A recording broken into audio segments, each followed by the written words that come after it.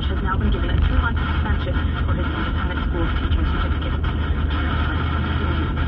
The rescue crews say it took longer than necessary, but the Richmond couple has been brought to safety after spending a cold night lost on Mount Seymour. Belle reports. The search for the couple took to the air at first light, and in less than an hour there was phone contact.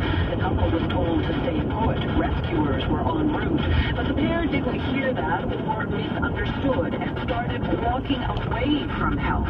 What should have taken 2 hours took 6, and volunteer resources from the North Shore, Lions Bay and Coquitlam, and likely a hefty helicopter bill. The husband and wife were on a hike to celebrate her birthday.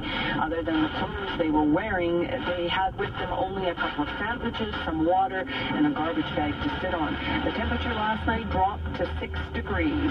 The two looked fine back in the parking lot, laughing, not eager to share their experience, and simply drove away. Belle Puri, CBC News, North Vancouver. An elderly man is dead, and BC's police watchdog has been called in after an incident at a Fraser Valley care home. Dan Burke has more. Frowns crease the faces of people who live here in Sheehan Village in Agassiz after hearing a fellow resident died, but it was during some kind of struggle with police. Mountie say officers were called just after 6 a.m. for a man reportedly holding what was believed to be a knife near his stomach. Mountie say he was subdued and taken into custody. He appeared to have self-inflicted wounds, so paramedics were called, but the man died in the ambulance. The Independent Investigations Office is now in charge. Sheehan Village directors and staff say it was a staff member who called 911 when the man appeared to be in distress. They emphasize no staff members were hurt.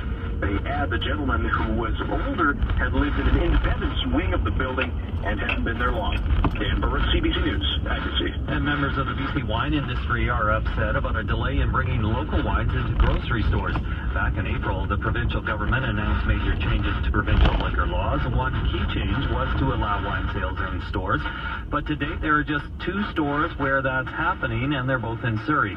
Miles Prodan is the president and CEO of the BC Wine Institute.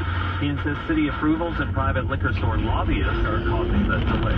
There's no harm in this. This is all about consumer convenience. There's not going to be one over the corner. We're talking probably the most 45 licenses that are going to be available to move into grocery. So it's going to be selective. It's going to make sense, and it's about convenience. That's Miles Prodan with the BC Wine Institute. And that's the CBC News from Vancouver. For news anytime, go to our website at cbc.ca/BC or use the CBC News app.